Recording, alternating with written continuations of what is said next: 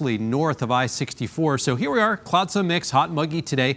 Chance of a couple pop-up showers and thunderstorms. The chance will be higher north of I-64 and actually increase a little bit between about 6 and 11 p.m. before they kind of die on out.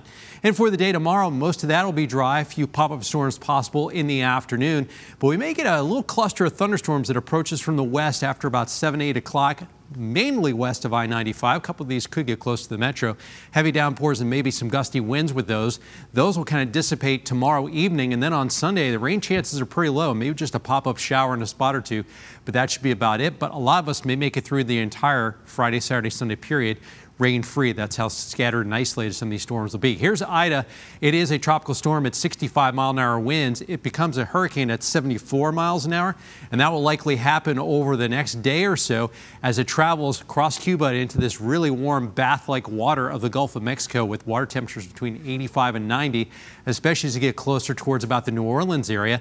So the National Hurricane Center is forecasting this to become a major hurricane with winds of at least 120 miles an hour and possibly striking near or just to the west of New Orleans as we go into Sunday afternoon. A storm surge there, 7 to 11 feet. Once it comes inland, it will weaken quite a bit, and the remnants will actually get up here by about next Wednesday. So the heavy rain hits the Gulf Coast. And as the storm comes inland, it starts to weaken, but it'll still have a lot of moisture to deal with, and the remnants of that will start to work into the area by about next Wednesday. And that looks to be about our best chance of seeing a soaking rain area-wide over the next week. Rain chances the next few days pretty low, about 20–30%. Highs in the low and mid-90s.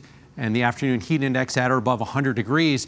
But a cold front's going to work into the area Tuesday and Wednesday at the same time that moisture from Ida comes up here. So I actually see significantly cooler temperatures, highs in the low 80s. Some spots may not even get out of the upper 70s these days.